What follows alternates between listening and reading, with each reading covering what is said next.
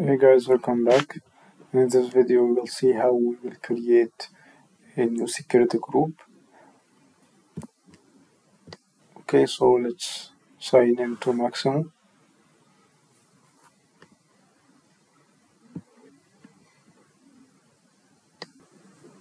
Okay, now we are signing in.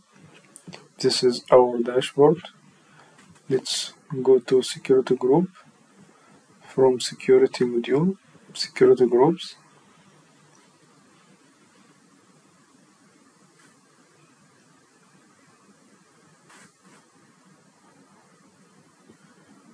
Okay, that is the application. This is all groups created on the system. Okay, so this is a HR group, finance group, everyone group, IT admin group, IT manager group. All these groups are associated with persons. Okay, so let's create a new one. Now, this is the name of the group. Let's say it's test users. We will describe it as test users group. See, if there is any template you need to associate with this group to be default, we can select it from this. So let's select anyone. Let's say, oh my god, asset manager, no problem. Let's see it. Okay, if you want this group to be independent of other groups and it's recommended, okay, you will check this box. If you want this group to display side navigation menu, you also could select this box. If you want any default application to associate with this group, when you open your system, when you sign into the system, you will see this application as a default application. Okay, any application you want to see. So let's see service request, self-service application, no problem. It will be the default application. Okay, we will see it later when we create user and associate it with this group. Okay, if you want to associate this group with a specific site, you can set this site here. So let's choose Bedford. Now this group will be associated with site Bedford under a Glina organization. Application, this is the important step. Okay, you only need to associate users to this group. So if you want this group to see specific application, you should declare it here. Okay, that's a reference to your license.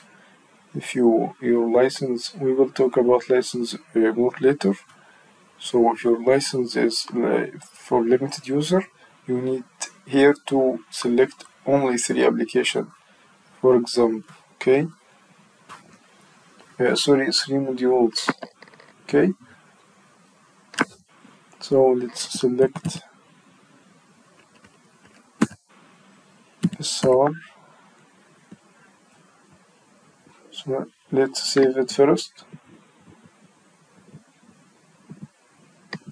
Okay, save.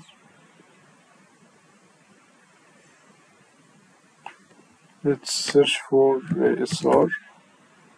Since this group will be send requests, service request application. Okay, what we need for this group to see: actions this group will do in this module service request or in this application.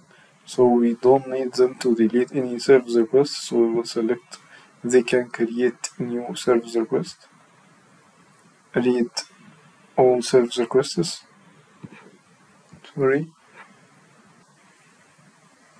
new one, read and save.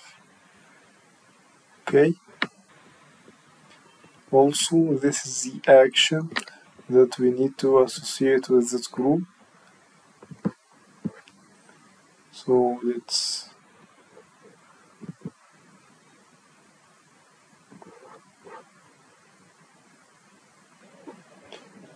select attribute search.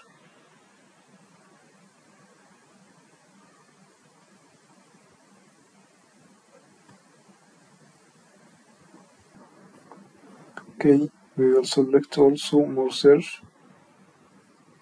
modify, run reports. They can select the owner. They can save current query. Okay, this is for service request application. Okay, now we created this group and associated with service request application. Okay, so in the next video we will create user and associate it with this group. Okay, also it's important to add the object structure to this group if you want them to see, say, asset, search for assets. Important to associate this object structure with them. Okay, so let's search for assets.